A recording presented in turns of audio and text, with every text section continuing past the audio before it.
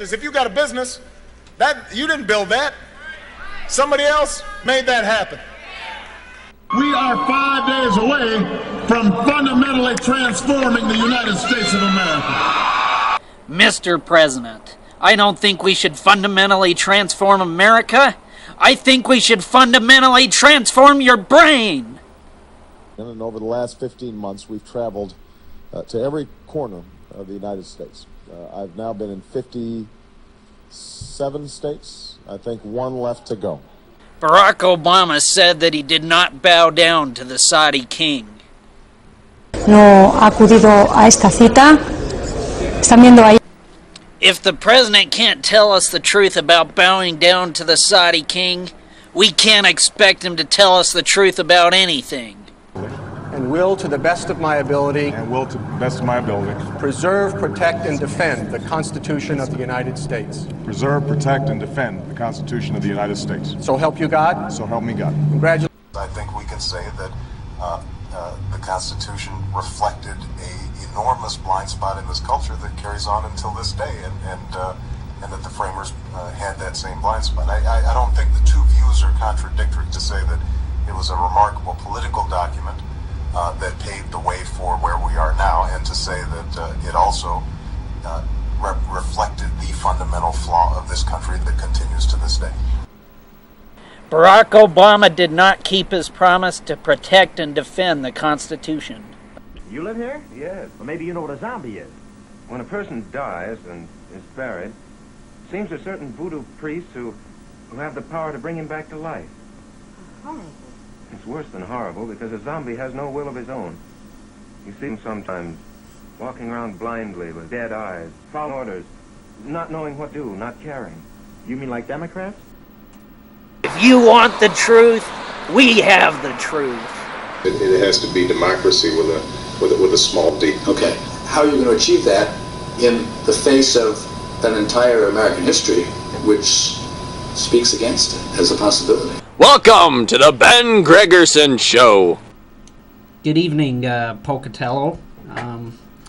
There's a lot to discuss today, a lot of stuff in the news, a lot of craziness going on in Syria, and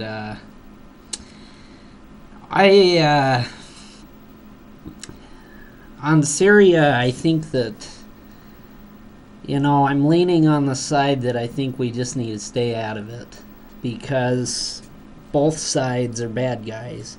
You got the Assad regime, and they're bad guys, and you got the rebels, and they're bad guys. The rebels are bad guys because they're linked to Al-Qaeda.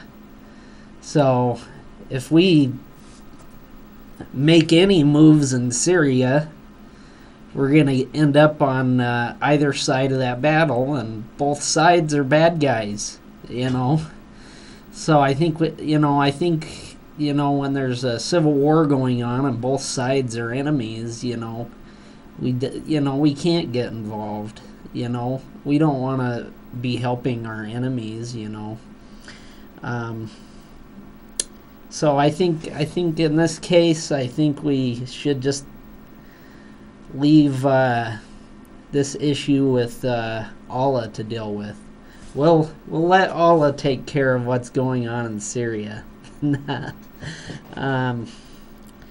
I think right now, I think it's best that we don't get involved in that situation. I've got to say, that I am a big fan of Martin Luther King. I think he's great. I think what he's done for America is amazing. And his dream is a great dream, and it's a dream that I believe in. But I must say that I find it, quite disturbing or quite sad that the Democrats are using Martin Luther King to advance their big government liberal agenda. One reason why I think it's sad is because Martin Luther King was a Republican, And if you don't believe me, I think you should believe Martin Luther King's own niece, because Martin Luther King's niece says that Martin Luther King was a Republican. And there's a reason why he was a Republican. The Republican Party began as an anti-slavery party. Abraham Lincoln, a Republican, ended slavery. Number 2, it was Republicans that gave blacks the right to vote. Number 3, the Democrat Party was pro-slavery. Number 4, the Democrat Party started the KKK. Number 4, the Democrats were the ones that legislated those Jim Crow laws, and they segregated our schools. It was the Democrats that made blacks go to a different school than white people. It was Dwight Eisenhower, a Republican, that ended school segregation. And Martin Luther King worked with Eisenhower to end school segregation. Martin Luther King actually voted for Eisenhower, and he voted for Nixon. Martin Luther King was a Republican, and Martin Luther King's father is known for being a Republican. I want to play a video here. This is from a relative of Martin Luther King.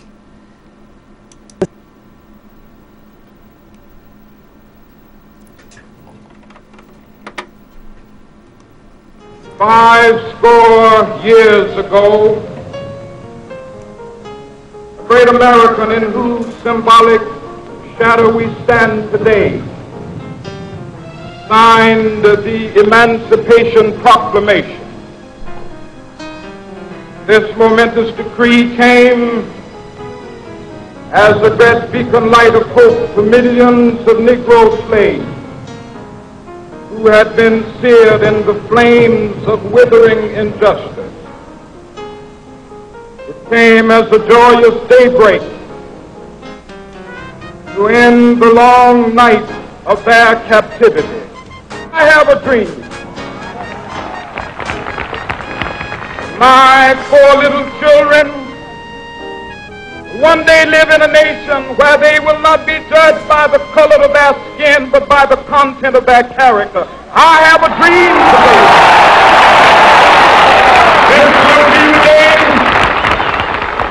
This will be the day when all of God's children be able to sing with new meaning, "My country, tears of thee." Sweet land of liberty of thee I sing.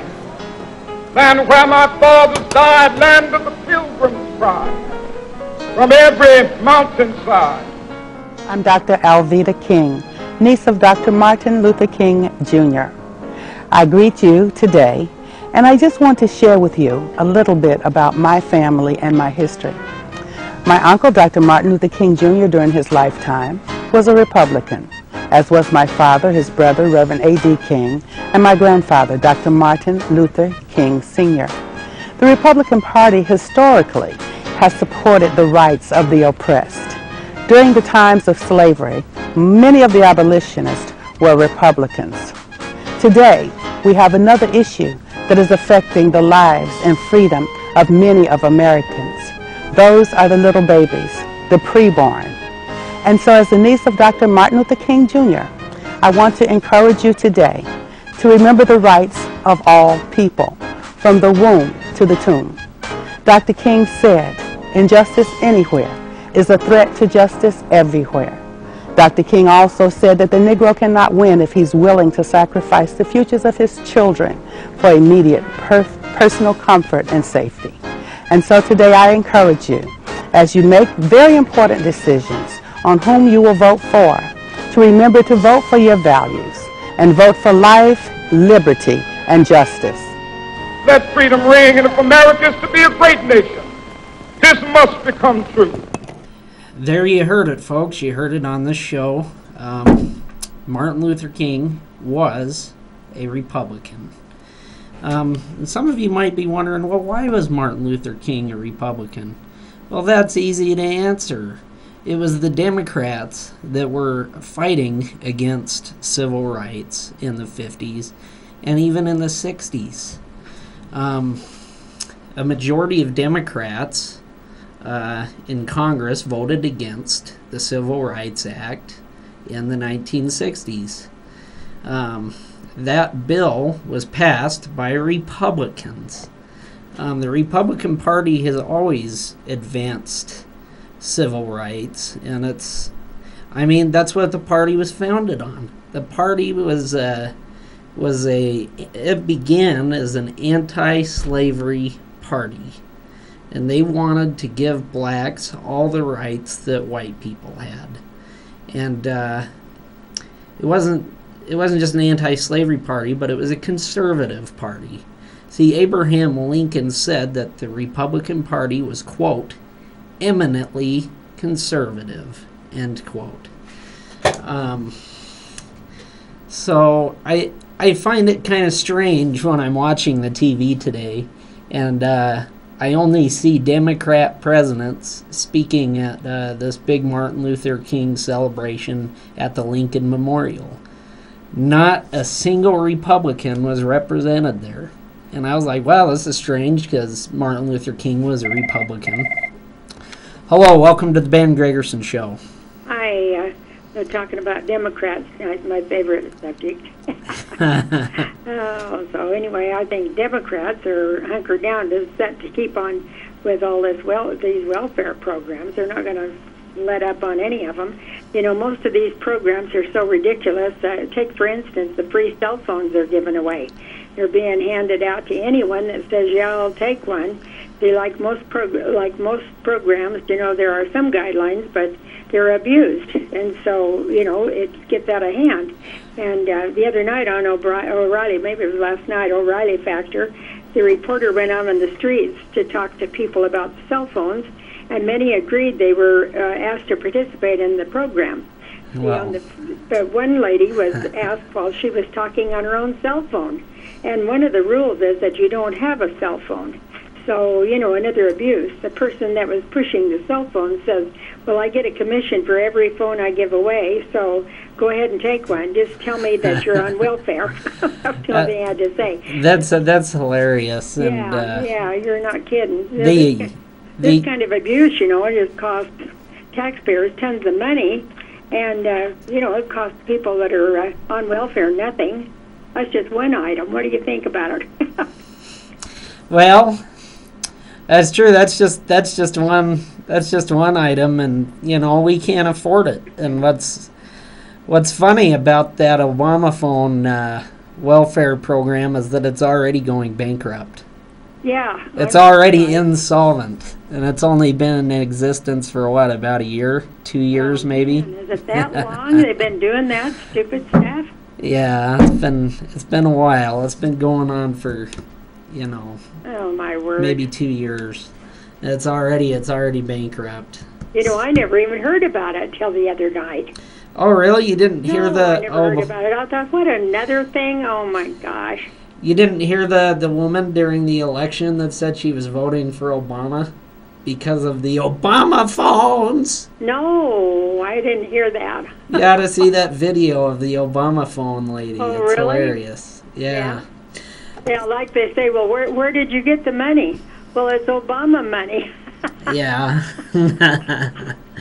Yeah. Oh, man. Well, speaking of welfare, we were speaking, you know, right before the call about how Republicans had actually given black people their civil rights and everything else. Mm-hmm. But then you look on the flip side of this, you know, what is Democrats given to black people? And all I could say really is that they gave them slavery, they gave them segregation, and then they gave them welfare. Yeah. Do you think welfare has really lifted the black community out of poverty? Mm-hmm. Yeah, oh boy. It hasn't. Welfare has not lifted the black community out of poverty. In fact, if you look at the black community, the whole place is falling apart. The schools there are really bad. And, I mean, black communities are falling apart and they're in bad shape. And that's because of Democrats. Democrats have been running the black communities for a long time, and look what it's done for them. Yeah. You know, I don't understand why black people don't understand that, because, you know, I mean, really and truly, they've been very accepted in the United States. They're Americans. I mean, you know, I have no prejudice whatsoever, and I don't even know anybody that does. You know, I mean, that's a thing of the past as far as I'm concerned, and thank goodness for that. You know, I'm thankful for it. I'm thinking back. I've been around a long time. I'm thinking back at the time when the ink spots, I don't know if you remember them. They were, because you're probably way too young, but they were very, very revered black, singers. There was a quartet, I think 4 or 5 of them, I can't remember. But anyway, they were wonderful singers, and they were back like in the 40s, 50s time era. And they came to Pocatello, and at that time that was called the Miracle Mile over there on Yellowstone, which is now close to Hernings and in that area. Yeah. You know, that little place now that's called the Sandbagger, I think it is. They've got the birds out in front, the big flamingos, you know. Uh-huh. So that used to be the Motor Inn, and it was just a very little cafe and bar. Nothing fancy, I'm telling you what, it was just very, very poor little place, you know. But actually, the ink spots were they were appearing at the Delita. At that time, they brought in quite a few good name people, you know, for bands and entertainment. And they'd skate on Wednesday night and dance on Saturday night. And so it was neat, you know. So anyway, and I loved the ink spots. But anyway, when they came to town, they went into the Motor Inn to get a sandwich. Yeah. Well, they're here, and they were big names. I mean, they were top entertainers, and they turned them out. They wouldn't, and it was in the paper. Boy, I can still remember that. And I thought, how terrible! What is that? Yeah, that's lame. You know, they couldn't go in there because of their color. Now that was it was terrible. And, you know, I mean, a lot of people felt that way. And, I mean, you know, it's just, the black people had a lot of abuse and have been treated very badly in many ways. But I feel like that's all behind us, and thank heaven for that. It is behind us, and I think we should leave it behind us. It seems like there's people that still try to make it an issue today and still try to keep the racism going, and I just think, why don't we leave that behind us? I mean, none of the white people, you know, none of us today were really involved in all that racism. You know, the people that were, you know, they're all dead and gone, you know, and it's a new generation. So I don't know why they're, you know, attacking white people today that have nothing to do with racism, you know. So I don't know. I just, you know, let's put it behind us. Yeah, I'm all for that. You know, and these kids that are getting in all this trouble, and there's so many of them. They're just with broken homes, you know, and they don't have the structure, and I don't know. It's such a waste. Well, it's sad, and they could be. I was thinking, listen to Martin Luther King, and how he says, "I have a dream," and you know that people will be judged not by the color of their skin, but by the content of their character. Their character. And I thought, how wonderful that was, and why are they not listening to that? Why are they not saying, you know what, let's redo this, you know, take it from here and do better. Yeah. You know, but. Well, thanks for. Anyway. Thanks for calling. Yeah, you bet. Have a good night. Okay, good night, then. Thank you. You know, she makes a good point. That is something, those words, you know. Let's not judge by the color of their skin, but the content of their character. Those are powerful words, and that was a powerful dream. And young black boys, you know, they need to listen to that. And not just the young black boys, but young white boys and people all over America. You know, that's a message for everybody. Doesn't matter what color you are. That's an important message that everybody needs to hear. Now, there's actually another video I want to show you, and this is actually of a,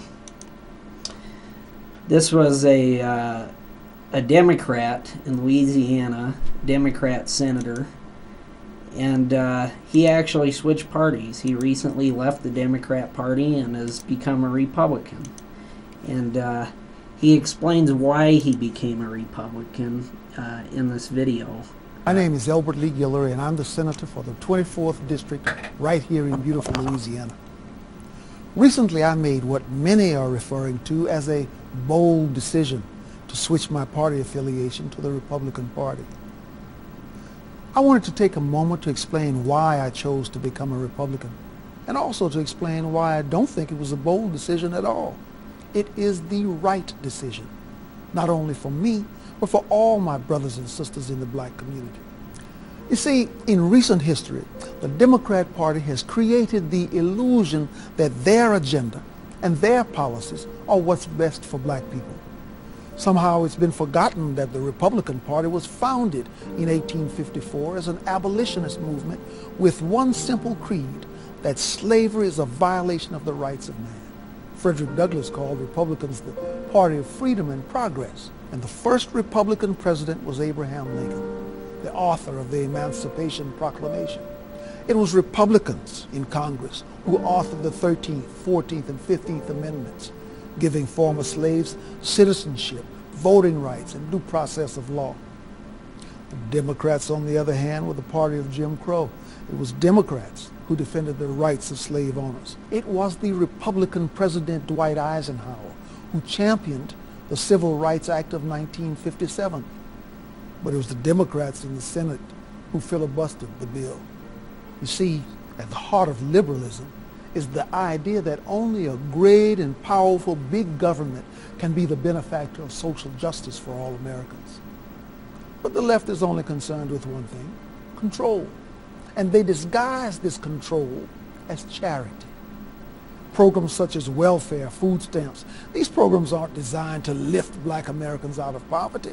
They were always intended as a mechanism for politicians to control the black community. The idea that blacks, or anyone for that matter, need the government to get ahead in life is despicable. And even more important, this idea is a failure. Our communities are just as poor as they have always been. Our schools continue to fail children. Our prisons are filled with young black men who should be at home, being fathers.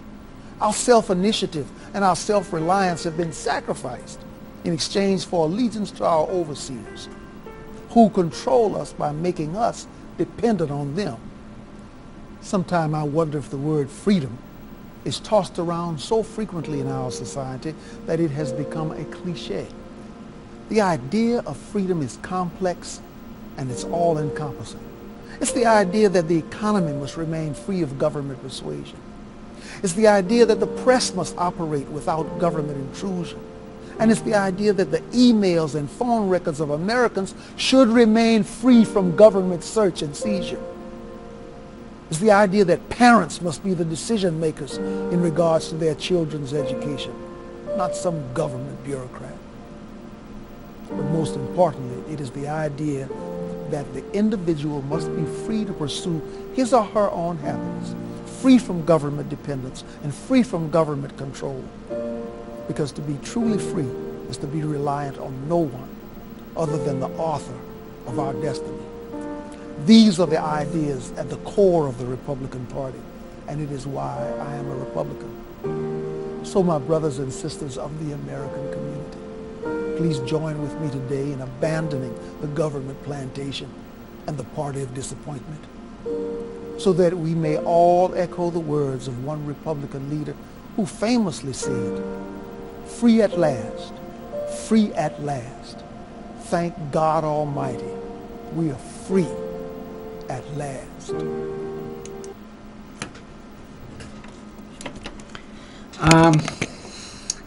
I just find that amazing, you know, that this Democrat senator or congressman, senator, that's what he was, that he found the truth. You know, he learned that the Democrat Party is not the party of civil rights. It was not the party of black freedom.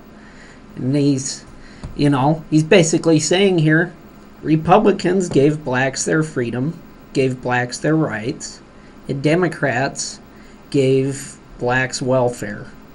And how has welfare helped the black community? It hasn't. The black community is just as poor today as it was yesterday. So that's his message. And his message is that the principles of hard work and capitalism and the free market, that those Republican principles can bring the black community out of poverty and can fix their communities. I know that that's true, because that's the same message I believe in. I believe in smaller government. I believe in capitalism. Lower taxes, hard work. Hard work is very important. And these principles are American principles. We just have a few minutes, but there's one thing I do want to talk about now. How many of you saw this? How many of you saw this political cartoon in the newspaper yesterday? This political cartoon kind of got me mad. It's basically Martin Luther King. He's going up to the voting booth to vote, and this guy asks Dr. Martin Luther King for his voter ID, his photo ID. This picture, or this cartoon, is somehow insinuating that a photo ID is racist. Now, I do not understand how this is racist, because every American has a photo ID. It doesn't matter what color of skin they have a photo ID. And you have to have a photo ID to ride an airplane. So, are the airports racist because they require you to have a photo ID? Now, we have laws in this country that say you have to be a citizen of the United States to vote. Now, because you have to be a citizen, shouldn't you have to prove that you are a citizen when you go and vote? That's all a voter ID is it's you proving that you are a citizen of the United States.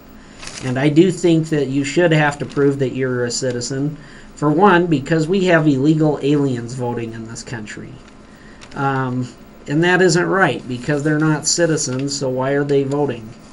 And our right to vote should be protected. And it should be the highest integrity, because it's one of the major things that is protecting our freedoms. Our right to vote is very important to remaining a free country, and I do think that we should protect the integrity of our vote so that there's no funny business going on. So I believe photo IDs are a good idea, and that you should have one when you vote. There's nothing racist about it. If a Democrat wants to call in on this show and explain how a photo ID is racist, because I still don't get it. It doesn't make sense. How's a photo ID racist? Everybody in America has one. Doesn't matter what color you are. All it is a proof of citizenship. And the United States law says that you cannot vote unless you're a citizen. So the only real way to prove you're a citizen is if you show your identification. Nothing racist about that.